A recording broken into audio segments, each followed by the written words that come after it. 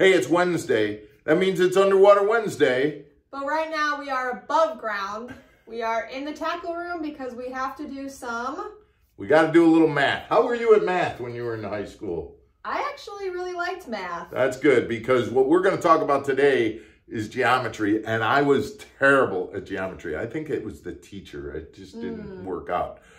Guys, I know that what we're talking about might get you clicking off, but we're going to make geometry apply to your fishing. You're going to want to learn this. I'm telling you, if my high school math teacher told me that geometry would help me with fishing, I'd have probably gotten a better grade. Stick around.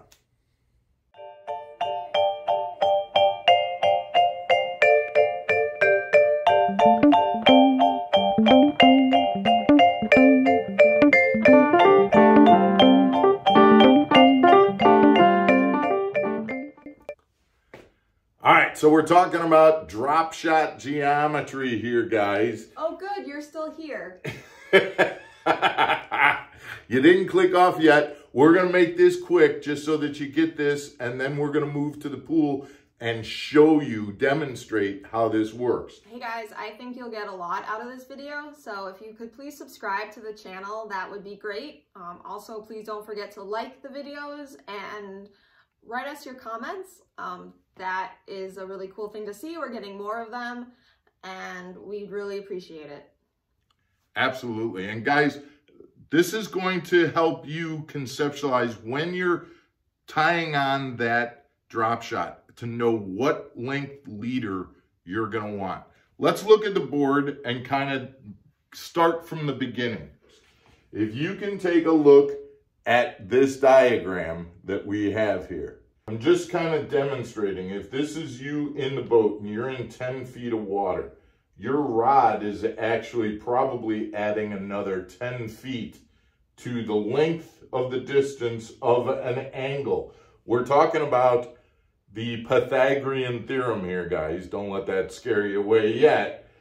We've got a total of 10 feet above the water and 10 feet depth. So that's going to be 20 feet on that right angle.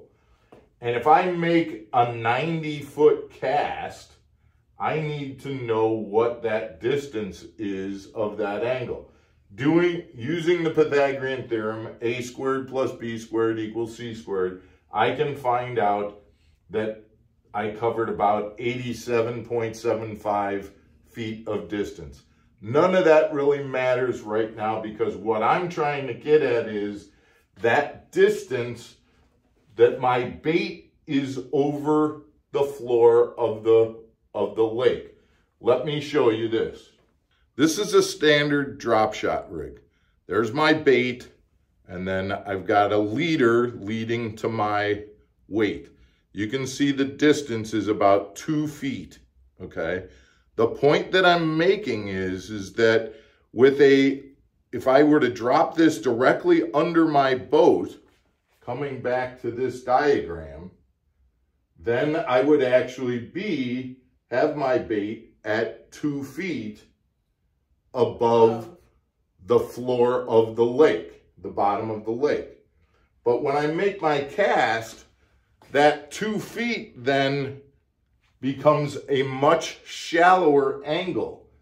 And if you use the proportion where I'm making a 90-foot cast over a 20-foot height, and I'm looking at that smaller proportion with a 3-foot leader, that means that the height of that bait is actually about 7 inches.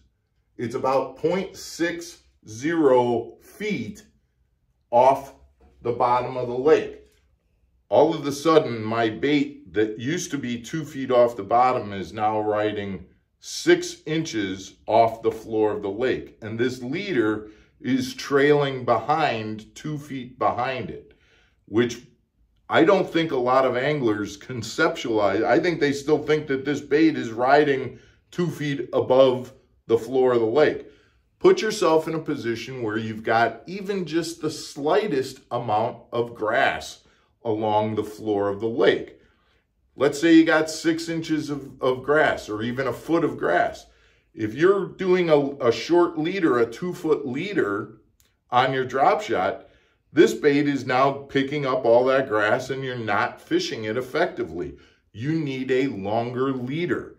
What you really want to be thinking about is on a decent cast, a 90-foot cast, you're going to want that leader to be at least, at minimum, 3 foot in length just to keep your bait 6 inches or 7 inches above the floor of the lake.